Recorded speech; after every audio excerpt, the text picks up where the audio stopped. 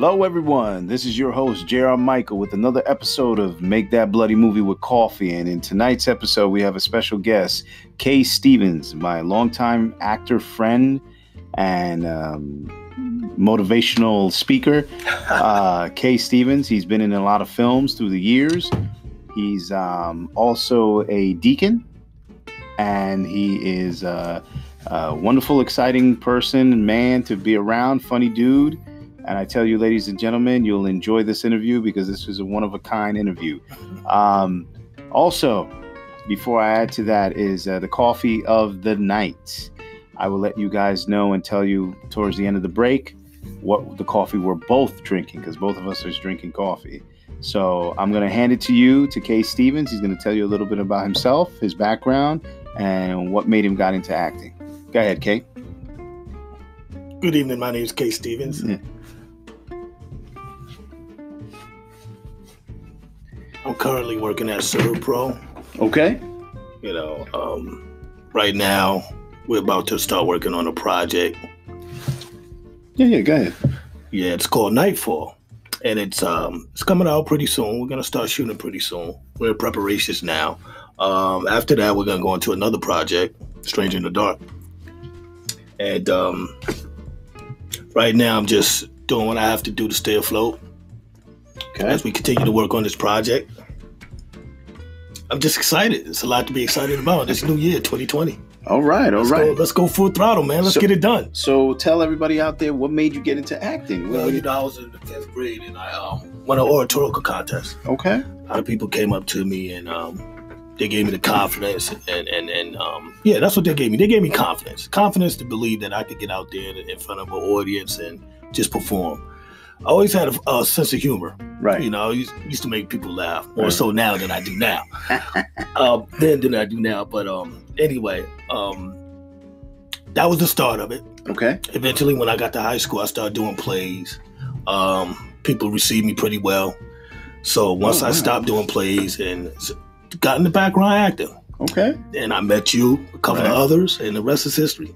Started making different films. Okay. Yeah. So tell everybody out there, what kind of genre would you say is more attractive to you that you wanted to get into? Oh, I would love to get into some action and some drama. Really? Yeah. So this movie Nightfall, as well as Stranger in the Dark, this is gonna allow me to do just that. Okay. What gravitated you to Nightfall? Nightfall is a great script. Okay. It's dealing with something that's going on. I'm not gonna give it away. But it's dealing with something that is very, very serious and prevalent in today's society. Okay. A subject that many people aren't touching upon. Okay. So it's going to be very, very interesting and fun to shoot this film called Nightfall. And ladies and gentlemen, I didn't pay him to say that. No money at all. So that's all him, just so you know. And yes, it's a very... If you pay me, you better put the money on the table now. I don't know nothing about getting paid. It's an interesting topic, Nightfall, and we could tell the audience out here what Nightfall touches on. That's a lot of people right now in the news have been exposed to, and it has caused a lot of controversy. Yeah. It deals with immigration, immigrants migrating from Mexico to the United States and going to Canada. Yeah. Plus, it deals with sex trafficking, which is a huge business in the United States. And there's different people that you wouldn't expect to be in it. They're in it. And so that's what Nightfall touches on. And it takes these two characters, Brick and Jack Walker, through a journey where they have to deal with a lot of, things such as they take on a job, which they think it's one thing, but it ends up being another thing. Something different. And they get framed for it in a way. So then they're trying to solve what's going on. And actually throughout the series, it shows you step by step what these guys go through, but it's really interesting. And very interesting. I tell you, K.Stevens, he's been in a lot of plays and in a lot of different genres, and he's seen a lot of things in his life. And, having him here tonight is a special honor. Thank you.